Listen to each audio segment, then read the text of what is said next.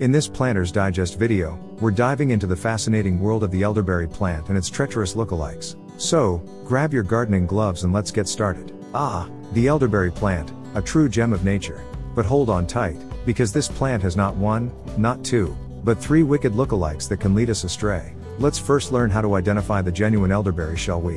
When it comes to elderberry, it's all about the berries, stems, branches, and leaves. The elderberry shrub typically grows between 5 to 12 feet tall, with stout, greenish-gray stems that have a distinct corky texture. The leaves are opposite, pinnately compound, and comprised of 5 to 11 leaflets. They have a serrated edge and a vibrant green color. Now, here's the real treat: the elderberries themselves. These dark purple to black berries grow in clusters, much like grapes. They're small, round, and contain multiple seeds. But remember, they must be fully ripe before consuming. Unripe elderberries can be toxic, causing nausea and other unpleasant symptoms. But before you start foraging for this berry, beware. Nature loves to play tricks on us, and the elderberry has not one, not two, but three deadly doppelgangers that we must learn to recognize. First up, we have the pokeweed. The pokeweed, also known as Phytolacca americana, may fool the untrained eye. It's a tall perennial plant with large, ovate leaves, and dark purple berries that resemble elderberries.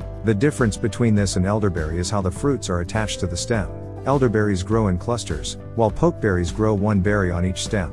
All parts of the pokeweed plant are highly poisonous, and ingestion can cause severe gastrointestinal distress. So, keep your distance. Now, on to our next imposter, the devil's walkingstick, or Aurelia spinosa. This villainous shrub can tower up to 26 feet in height and has spiny stems, earning it the name walkingstick.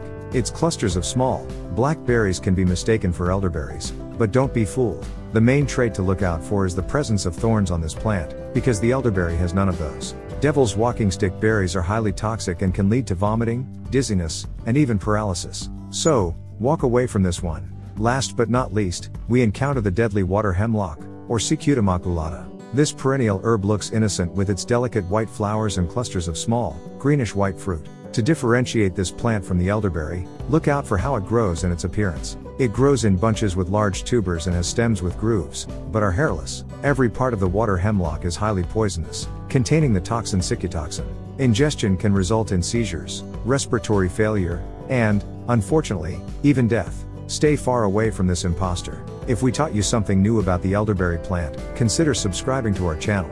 Have you tried elderberries before? How was it? Let us know in the comments below. Nature offers many other yummy treats. Click now to learn all about the chicken of the woods.